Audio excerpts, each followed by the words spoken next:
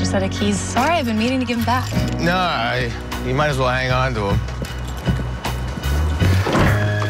I don't know what that guy said to Oliver in there, but he's storming around like somebody kicked his dog. I mean, I know he doesn't have a dog, but I love you. What? I do. I love you.